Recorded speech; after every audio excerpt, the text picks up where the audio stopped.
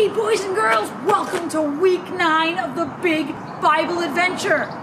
Oh, you want to know what this is? I'll get to that in just a second. But I just want us to remember what we're doing here.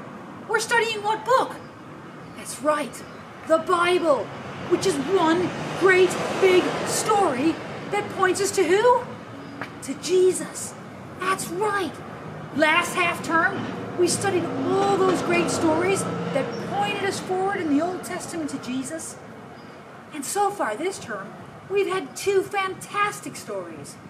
We've had the first one where we found a manger and we learned that the king has come. But he wasn't what we expected. I mean, being born in a manger and all that. And then last week, we found that the king had drunk the cup that we deserve, so that the snake would be crushed. But amazing. But we also learned that Jesus died. And there was a promise of some good news this week. So I can't wait to get started. Oh, what's that? Oh, you want to know about the car? Is this awesome? I mean, look at this racing car. Look, it's even got a horn. Do you know what it's for? It's for Pete's birthday. Yep, it's Pete's birthday today. And I spent a ton of money buying him this awesome car. He's going to be so excited. Oh, wait, I see him coming. Let me hide it. Let me hide it. Hey, Pete! It's my birthday. Pete! It's my birthday. It's my birthday. Woo. It's my birthday. Happy It's my birthday. birthday It's my birthday. to you. Happy birthday Ooh. to me. I'm not going to ask how old you are. Oh yeah, don't ask me, boys and girls. Okay, No. yeah. But it's his birthday and that's My so birthday. exciting. Yes. I have bought you the most awesome present. You are going to love it. Oh, that's so good. I'm so excited to find out what his present is. Can you tell me? Not just yet. Oh, please, Maria, please look. You don't have to show me, you don't have to anything. I just want to know what it is. No, you have to wait. You have to wait. You just have to trust that I have bought you a present. I don't know if I can wait that long. Please? No, you are just going to have to trust that I bought it for you. You just got to believe that I bought it for you. Okay.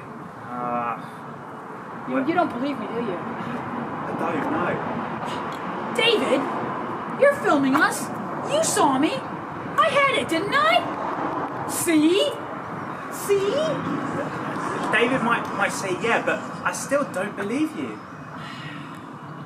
Listen, I'm going to have to convince you, aren't I? Yeah, you have to convince me somehow. I mean, I'm excited, but I just need convincing. Well, let's talk about it while the kids go and sing this song. What's the song about?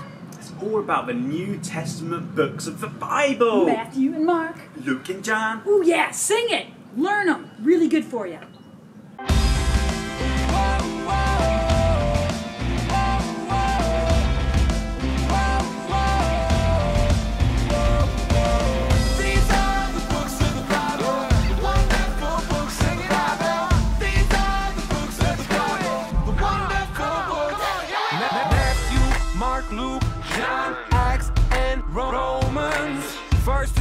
Corinthians, Galatians and Ephesians, Philippians, Colossians, 1st and 2nd Thessalonians, and now it's 1st Timothy, then it's 2nd Timothy, Titus and Philemon, and Hebrews, James, and now it's 1st Peter, and then it's 2nd Peter, 1st John, 2nd John, 3rd John, Jude. These are the books of the Bible, the wonderful books of the Bible. These are the books of the Bible, the wonderful books. It's a letter from God that sets everyone free, a gift for you, for me. These are the books of the Bible, the wonderful books of the Bible. Whoa, whoa, whoa, whoa, whoa. Matthew, Mark, Luke, John, Acts, and Romans, 1st and 2nd Corinthians, Galatians and Ephesians, Philippians, Colossians, 1st and 2nd Thessalonians, and now it's 1st Timothy, then it's 2nd Timothy, Titus and Philemon, and Hebrews, James, and now it's 1st Peter, and then it's 2 Peter, 1 John, 2 John, 3 John, Jude. These are the books of the Bible, the wonderful books of the Bible. These are the books of the Bible, the wonderful books. It's a letter from God that sets everyone free, a gift for you, for me. These are the books of the Bible, the wonderful books of the Bible. Whoa, whoa, whoa, whoa. I do love that song. It really is helping me learn the books of the Bible. I mean, I think I got the Old Testament last time, Yep. but now I'm really getting new. Yeah, excellent. So, still excited about your present? I am, but I still don't believe you. All that convincing that I did during the song, you still don't believe me? Well, shall I show you some more evidence? Come on then, yeah. I have got the receipt! A receipt? Look! Look! It doesn't tell you what it is, Oh, it doesn't say what it is. but you can see I bought something. You did buy something, it looks expensive. It does. But that could be anything. Cost me all my pocket money. Maybe you bought yourself something really nice and not Nope. for me. Nope, there's evidence there. There's evidence. I know, but look, I still don't quite believe you. Listen, I think we need to get started on the adventure because the kids, I know they're excited about your birthday and your present, but we're really here to learn about the Bible. And So that's more important, I think. it is. So why don't we head in? Because I've heard the object is inside today. Should we go inside? Yeah, let's go. Let's go. Let's see. Do you know where we're going inside? Well, I think we gotta go straight ahead. All right, the treasure map says 5 steps forward. Okay, 1, 2, 3, 4, 5. Again. Now, 2 to your right, To your right, 2 forwards. 2 forwards. 1, 2. Try not to bang in. Yeah, you're okay. Fine. Okay, Good, yeah. good. Yeah, I did that. All right, now shuffle to the left 1/2 step. Excellent. Now forward 4 more steps. 1, 2, 3, 4. Do you see anything? There's nothing here. All right. Oh, there's one more thing. 2 more steps forward. 1, 2. Oh! Oh! What's that? Is that? That's a great big stone that needs to be rolled away. Yeah, it looks like a tomb with a stone. I know it's your birthday, but you're big and strong. Do you think you could roll it You away? know what? I'm a big boy now because it's my birthday, so I can roll it away.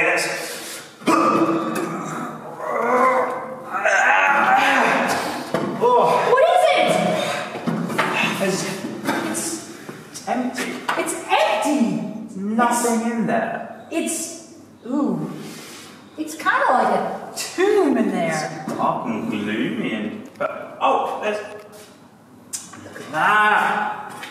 There's a CD. There's a CD. Do you think that's going to explain it for us? I think it will. All right. Let me get A CD. the reader, Yeah. and hopefully someone will explain to us this empty tomb. Stop with that. Here we go. John chapter 20, starting from verse 1. Early on the first day of the week, while it was still dark, Mary Magdalene went to the tomb and saw the stone had been removed from the entrance. So she came running to Simon Peter and the other disciple, the one Jesus loved, and said, "They have taken the Lord out of the tomb, and we don't know where they have put him." So Peter and the other disciple started for the tomb. Both were running, but the other disciple outran Peter and reached the tomb first. He bent over and looked in at the strips of linen lying there, but did not go in. Then Simon Peter came along behind him and went straight into the tomb. He saw the strips of linen lying there, as well as the cloth that had been wrapped around Jesus' head. The cloth was still lying in its place, separate from the linen. Finally, the other disciples who had reached the tomb first also went inside. He saw and believed. They still did not understand from Scripture that Jesus had to rise from the dead. Then the disciples went back where they were staying. Now we're going to skip verses 11 to 18 and go from verse 19. So, John chapter 20, verse 19. On the evening of the first of the week, when the disciples were together, with the doors locked for fear of Jewish leaders, Jesus came and stood among them and said, "Peace be with you." After he said this, he showed them his hands and his sides. The disciples were overjoyed when they saw the Lord. Again, Jesus said, "Peace be with you. As the Father has sent me, I am sending you." And with that he breathed on them and said, "Receive the Holy Spirit. If you forgive anyone's sins, their sins are forgiven. If you do not forgive them, they are not forgiven." Now Thomas, also known as Didymus, one of the 12, was not with the disciples when Jesus came. So the other disciples told him, "We have seen the Lord." But he said to them, "Unless I see the nail marks in his hands, and put my fingers where the nails were, and put my hand into his side, I will not believe."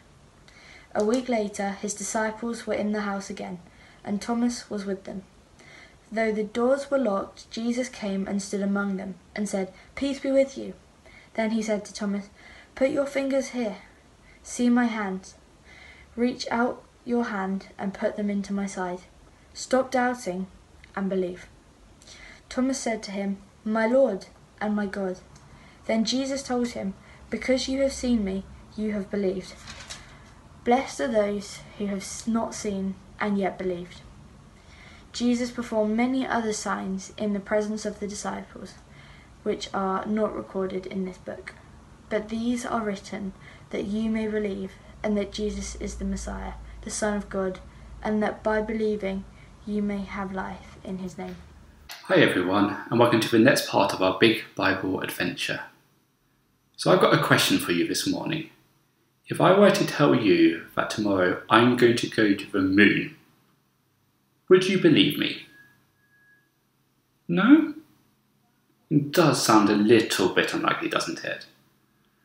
I reckon if I told you that, you'd think I was making it up. And you'd probably want to at least see some proof before you'd believe me. A big claim like that, a claim that I'm going to go to the moon, is going to need something impressive to convince you.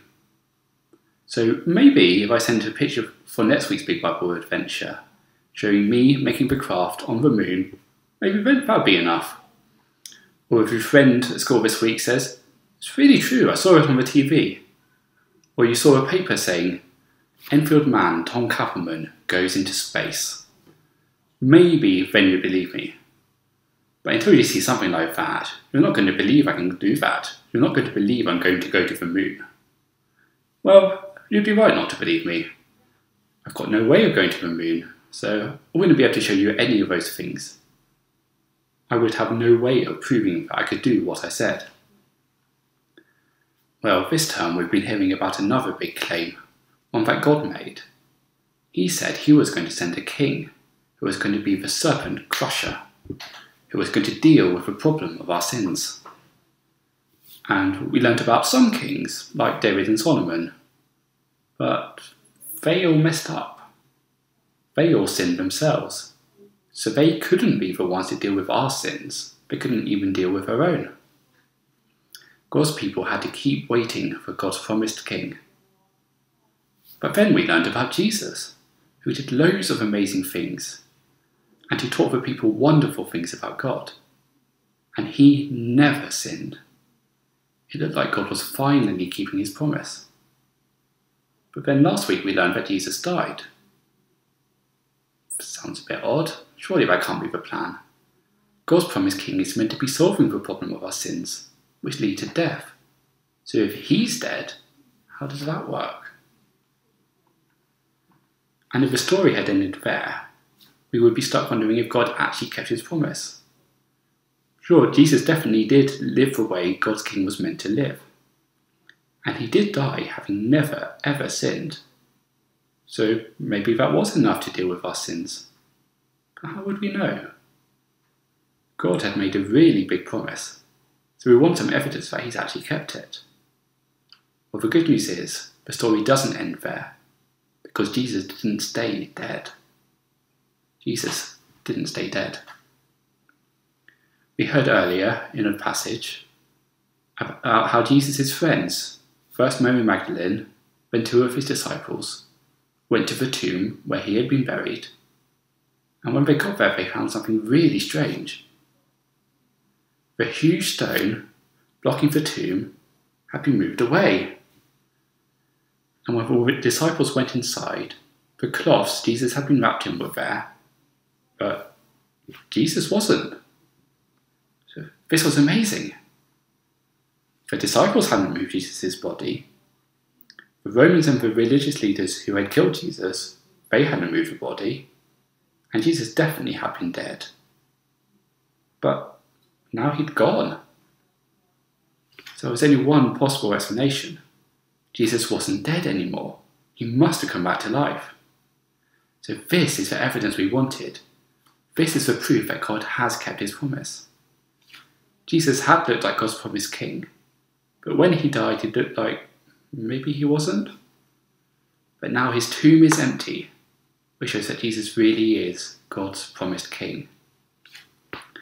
So let's do an action for that to help us remember, because that's a big point we're going to learn today. We're going to do this for the empty tomb, representing the massive stone that had been blocking it, and this to remind us that Jesus is king. Let's put that together. The tomb is empty, so Jesus really is king. Again, let's do this together. The tomb is empty, so Jesus really is king. Death hadn't defeated Jesus. Jesus had defeated death. And that shows us that he really is God's promised king after all. He really is the serpent crusher. He really has dealt with our sin. Because he died, but then he defeated death. He came back to life. And we know that all that is true because, again, the tomb is empty, so Jesus really is king. And we're going to see more about what it means for Jesus to be God's promised risen king in the rest of this term. We're going to see what it means to live with Jesus as our king. But for now, let's go back to what we read earlier. Because the disciples got to see more than just the empty tomb to prove that Jesus really was alive. They got to see Jesus himself. He appeared first to Mary and then to his disciples in person and showed them his wounds where he'd been put up on the cross. They could see that it was really him, that he really was alive. Imagine what they must have felt seeing him there. The Bible says they were overjoyed, and that's probably putting it mildly. Imagine how you'd feel seeing your best friend for the first time in months. Maybe you don't even have to imagine, maybe you know what that's like. Now multiply that by 100 and you're probably closer to what the disciples were feeling. They'd just seen Jesus die, the one they'd followed for several years, the one what they believed was going to save them. But then he died. They must have felt completely hopeless. But now he's back, and he's standing among them. Of course they were overjoyed. This was the most amazing news they could have got. Now, see, we don't get to see the empty tomb ourselves, or have Jesus appear before us and show us his wounds. So maybe you're not yet convinced that Jesus really is king, that God has actually kept his promise. After all, that's what Thomas, one of the disciples, thought. Even though all his friends were telling him, look, Jesus was right here, in this room, with all of us. He still wouldn't believe them. He said that unless he saw and touched Jesus himself, he would not believe. And so Jesus generously appeared again, letting Thomas see and touch him. And now Thomas believed, calling Jesus, my Lord and my God. He now understood what we've been learning today, that the tomb is empty, so Jesus really is king. And then Jesus said something to Thomas that's great news for us. He told Thomas, because you have seen me, you have believed. Blessed are those who have not seen and yet have believed. Thomas believed when he saw Jesus, and that's wonderful. But Jesus says that it's especially wonderful for those who didn't get to see him, but still believe that he's king. And that's us, that's you and me. We don't get to see the empty tomb or to see Jesus in person. We don't even get to speak to the people who did see them. So it might feel tough to believe. We don't get to see, so how do we believe? But that's not a problem, because the people who did see them made sure that we'd know what they'd seen through this, the Bible. Have they listened to the end of the passage we read again? Jesus performed many other signs in the presence of his disciples, which are not recorded in this book, but these are written that you may believe that Jesus is the Messiah, the Son of God, and that by believing you may have life in his name. John wrote his book in the Bible for everyone who would come after him. He wrote about all the amazing things that Jesus did, and how Jesus died and rose again. And he did that so that we could read them. And when we read them, we can also believe that the tomb is empty, so Jesus really is King. We can be those who have not seen and yet have believed. And that means that if we believe that Jesus is King, then we don't have to worry about death anymore, because we deserved death for our sins. We deserve to be punished because we had rejected God. But Jesus has taken the punishment for our sins, and he's shown that he's done it by rising to life again, so we can be sure that we will all have life too, if we believe in him. And so God's promises aren't nonsense, like what I said earlier about going to the moon. God really can keep his promises, and he showed it by raising Jesus from the dead. He showed that Jesus was his King. It really is true that the tomb is empty, and so Jesus is King. Let's pray. Father, thank you for what you've taught us today about Jesus. Thank you that he came as your chosen servant, as your promised King, and as a sacrifice to take the punishment for our sins. And thank you that he rose to life again. Thank you that the tomb is empty. And so thank you that we can believe that he really is your promised King. Please help us to trust in him today. Amen. That makes sense now, doesn't it? Why there's an empty tomb here? Yeah, because the tomb was empty, so that we can believe that Jesus is the King. That is a really important thing for us to remember. Yes, I've got to remember that, but remember, it's my birthday and... Happy birthday! Yes, it's my birthday, but you still haven't given me my present and I still don't believe you. Right. Do you want more evidence? One more bit of evidence. Okay. Look at that picture. That is a picture of... That does look amazing. I do love those cars. But what if you're just walking down the road and you just took a picture of that car? You'll have to trust. There's evidence. I mean, I've told you. The cameraman said it's there. I had the receipt. I've showed you the picture now. I just won't believe you. I've got to see it. You just got to wait a little bit longer. But you know what? What we really need to do is remember this empty tomb. How are we going to do that? CD, craft. Yeah. Let's do it. That's what we usually do. Here's my CD. Get it. Let me get the reader again. There we go. Hello there, welcome to Big Bible Adventure Craft. I'm Debs. So today we're going to make a stained glass cross, like this one. And what you need is some coloured card. I've used black, but you can use any colour. You need a cross template that you can print off the internet, or you can draw it. It needs a double lined around it. You need some sticky back paper, so it's one-sided sticky paper with the stuff you use to cover books, that kind of thing, and some tissue paper cut up into little squares, or you can cut them up, some scissors and some quick stick. So to start with, what you need to do is cut out the template. So you need to cut round the outside and then round the inside, and that you should then end up cross that looks like this. So then stick it onto the card, and then you can cut that out. Cut that out.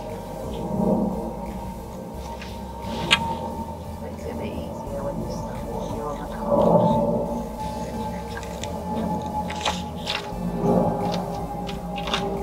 And then also you need to cut around the inside of the cross. I've tried to make it easier for myself and cut it out beforehand, but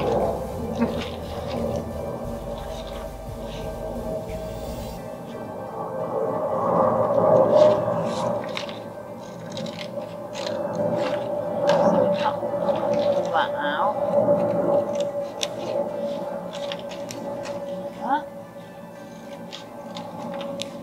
So then what you need to do is cut a piece of the sticky back paper to the size that you need for your cross. So you only need it to just cover, because you're going to fold it over, so you don't need a massive piece to go around. Do this.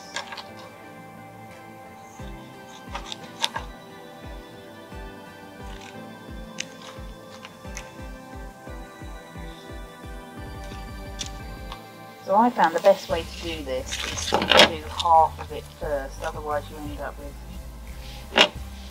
bits in it. So you just need to peel off some of the sticky back plastic, like that, and stick it down on there. Make sure it's nice and flat. So once you've done that, you can start sticking bits of tissue paper onto it. What you want to do is do it inside that border. I'll show you in a sec.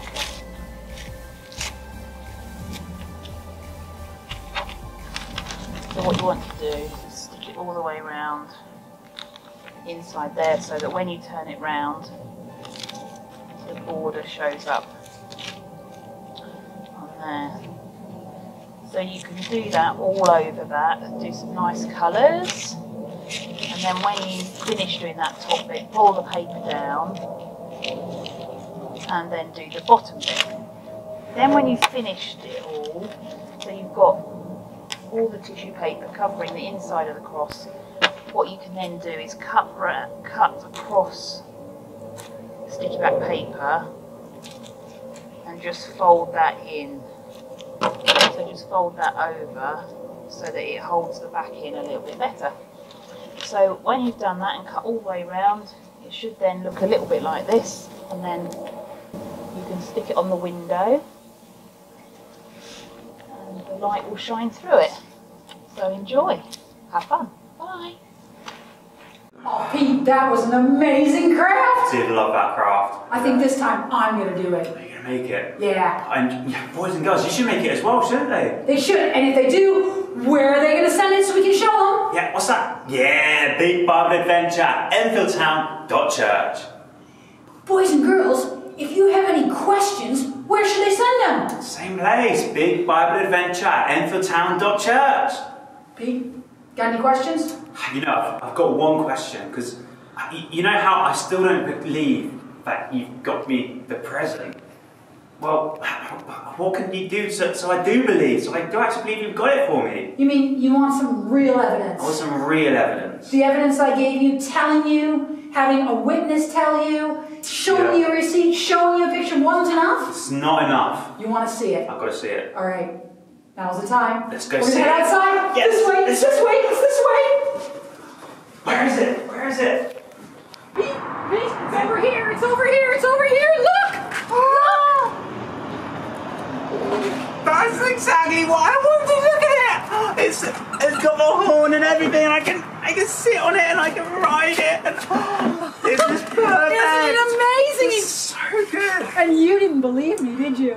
I didn't believe you, but now I see it. Yeah. I believe you, but that's a bit like Thomas in the story, isn't it? Because he didn't believe until he saw, but we can't see the empty tomb and we can't talk to people who are there, and so But we do have something though, don't we? We do. We've got the Bible. Yes! And the Bible is God's word, and that tells us that Jesus really was risen from the dead, that the tomb was empty, and people saw it, and so we can believe just from that. So I should have believed you, shouldn't I, from the evidence that you showed me? You should have.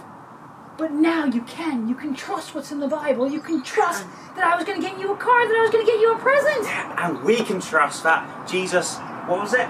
That the tomb is empty. So we can believe that Jesus really is the King. Yes!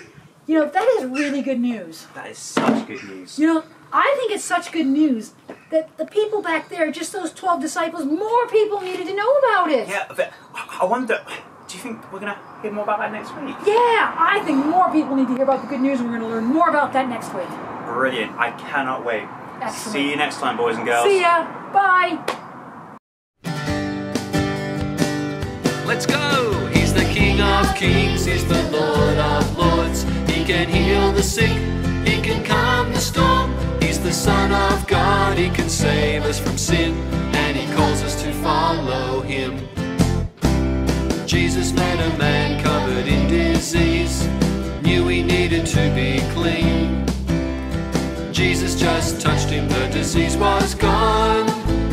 Only God could do that. Who is this man? He's the King of Kings, He's the Lord of Lords. He can heal the sick, He can calm the storm. He's the Son of God, He can save us from sin, and He calls us to follow Him.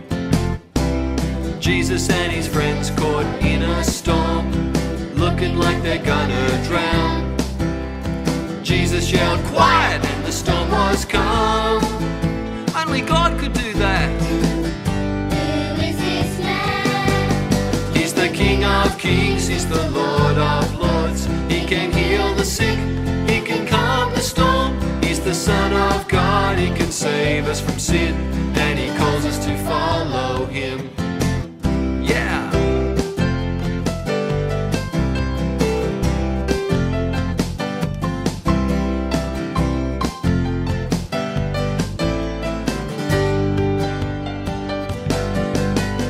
Jesus on a cross was crucified. Darkness covered all the land. After 3 days, Jesus rose again. Only God could do that. Who is this man? We know who He is. He's the King of Kings, He's the Lord of Lords. He can heal the sick, He can calm the storm. He's the Son of God, He can save us from sin, and He calls us to follow Him. Yes,